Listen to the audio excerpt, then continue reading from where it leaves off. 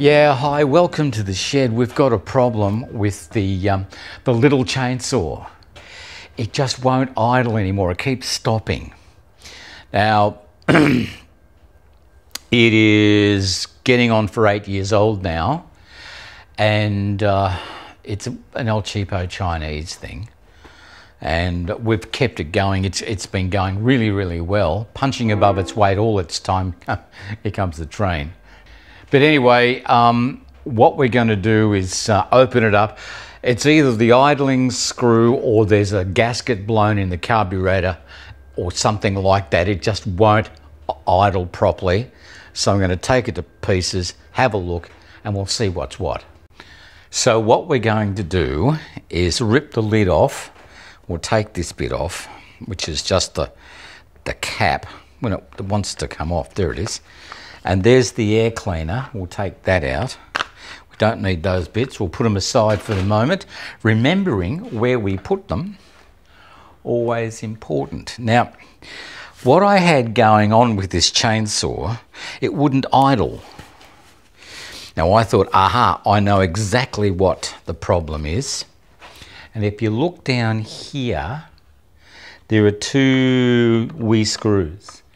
There's the one in the front, which is the low idle, and the one in the high, or the one on the left is or closest to you, is the high idle. That's what I thought was wrong, until I looked at this.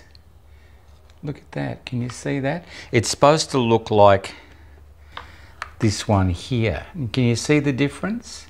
There's the two screws. That one's in, that one's only half in. So I thought to myself, I might know exactly what to do, and I'll screw that one back in place till it looks the same as that one. Can't get it any tighter than that. We've got another one right here. All the screws are nice and tight. And I did use this one this morning before I started with the big chainsaw, but this one works too. And there we go. So that's our screwing it back up, and that's all you have to do to put the air cleaner on and everything. And that's nice and tight and ready to go again. Well, there you go. So we've saved ourselves a fair amount of money because I thought it was going to be expensive to fix, and it looks like I fixed it myself. Who knew? But anyway, so we'll get back to work and do a bit more cutting. We haven't got a bad amount of wood in the shed at the moment, and in a pinch, it could do us for the rest of the year, for the season anyway. But we'll do a bit more this week. Today's Wednesday, we'll be doing tomorrow and Friday, and I think that might see us through, which will be great. Yeah, I can hardly wait. There we go, and oh, I've got my slate marker, so we'll actually do the professional thing. 1, 2, 3, there we go. Look at that, lovely.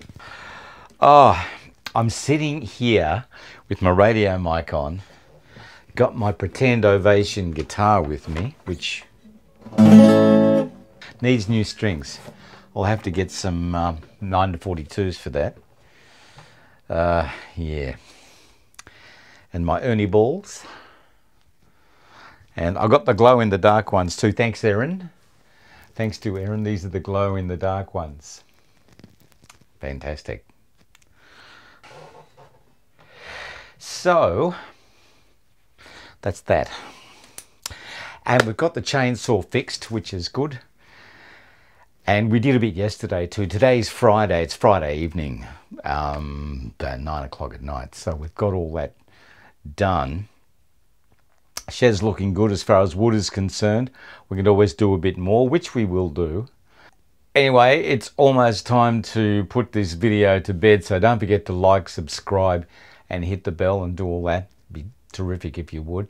And we'll see you next week. Catch up with you then.